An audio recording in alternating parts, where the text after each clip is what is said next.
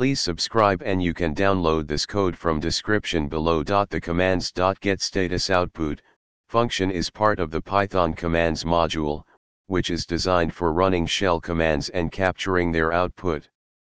It returns both the standard output of the command and its exit status code.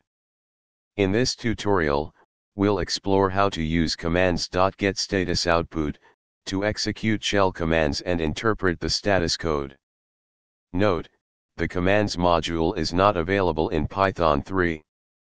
It was available in Python 2, but it has been removed in Python 3.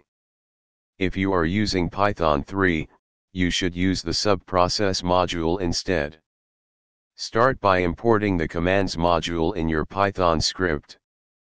The commands.getstatusoutput function allows you to execute a shell command and capture its standard output and exit status code. Here's how to use it. In the above code snippet, the exit status code provides information about the success or failure of the command.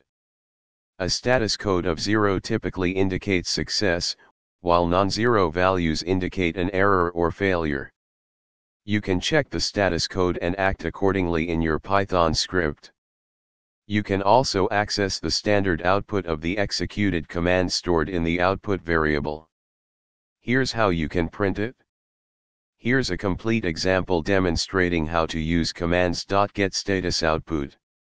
This script will run the lsl command and display both the exit status code and the standard output. The commands.getstatusoutput function in Python allows you to execute shell commands and interpret their exit status codes. This can be particularly useful when you need to automate tasks that involve command line operations. However, keep in mind that this module is deprecated in Python 2 and not available in Python 3, so you should consider using the subprocess module for similar functionality in Python 3. ChatGPT.